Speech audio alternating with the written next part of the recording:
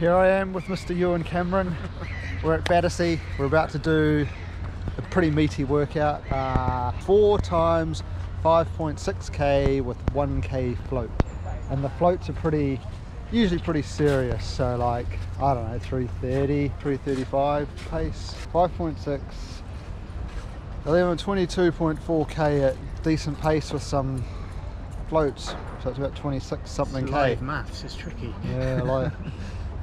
And here's our awesome course, Yeah. Battersea, outside the Millennium Marina track. Yeah. And we've got our sexy alpha flyers on, so we're gonna report back on how awesome they are or how awesome they aren't. Wish us luck. Shoes either way. Yeah. Right. All right. 3, 2, 1.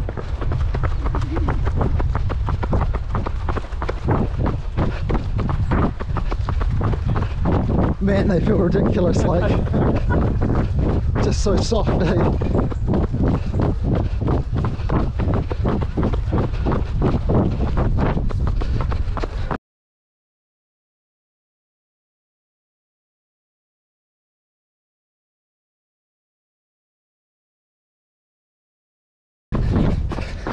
So 310 for that first K.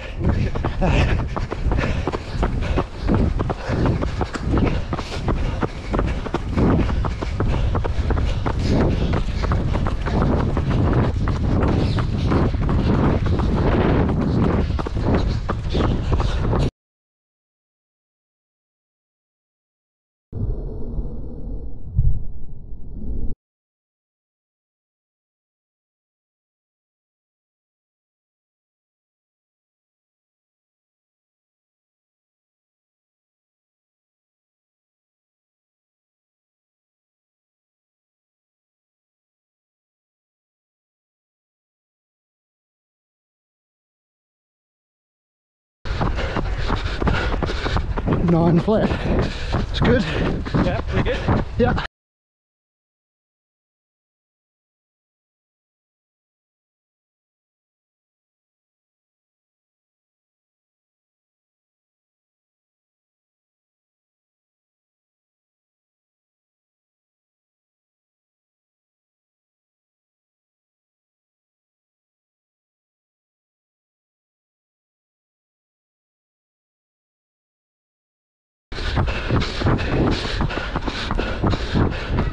Hey.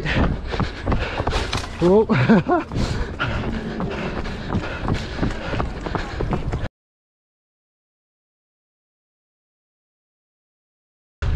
I find these workouts are like, you get through the first one and that first couple it feels doable and easy-ish. Yeah.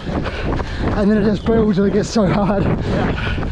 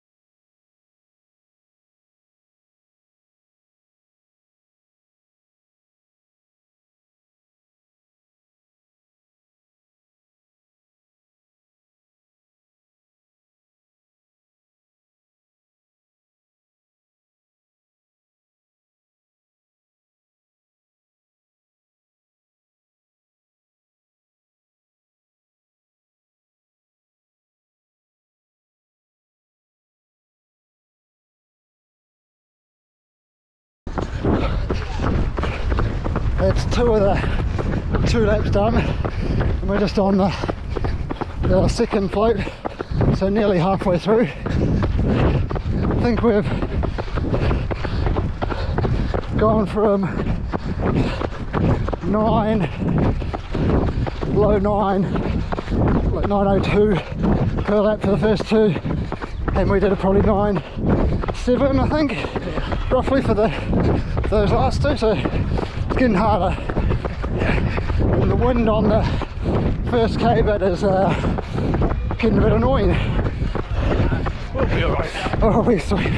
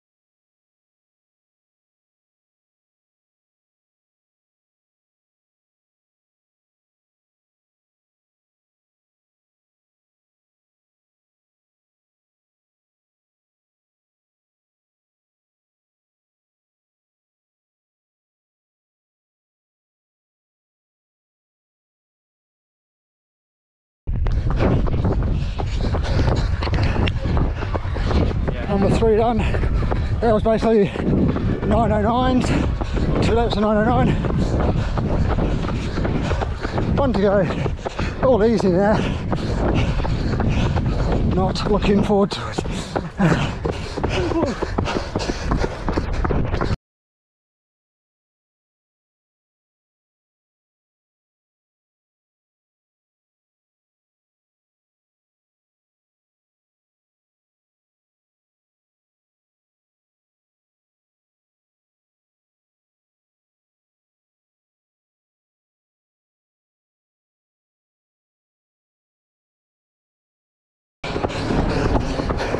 Just the last float.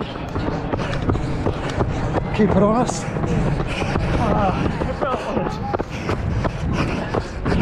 So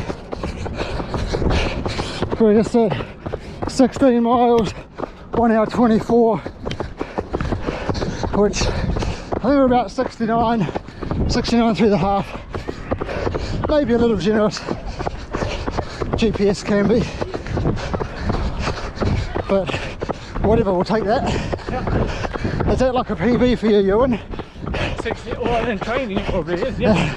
It's not far off your real PB. 30 seconds off. Oh shit. Ewan's in ridiculous shape. For an old bloke, I'll give him some credit. Our combined age of 81. Without, 81 between us.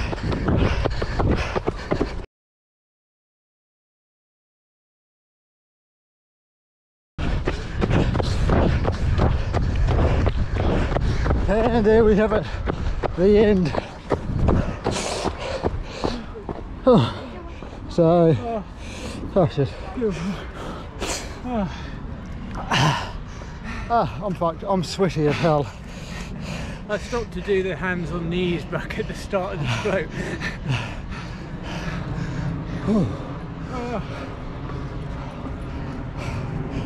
That was hard.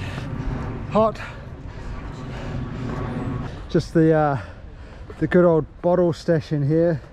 Got to run along, slow down, and whoosh, grab it. Avoid the thorns. Yeah, these are prickly bastards. Yeah, so my verdict on the shoes, on the Alpha Flies.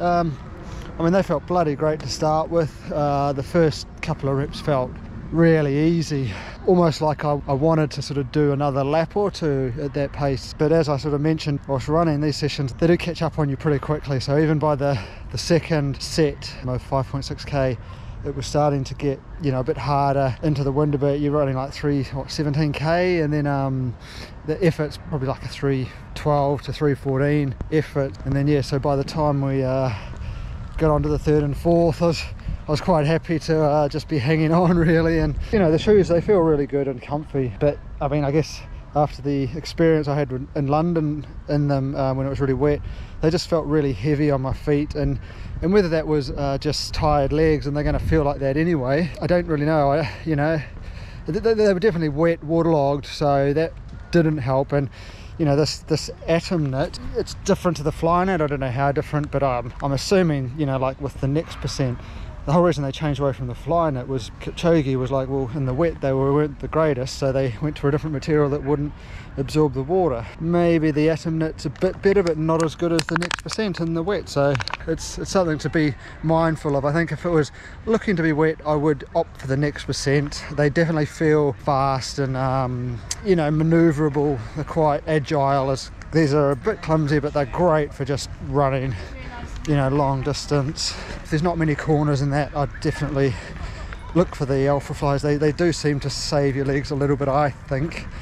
But you know, it's different people, have different opinion, and people get on with alpha, people get on with next percent. So you know, you just either try it for yourself and see what happens, really. Yeah.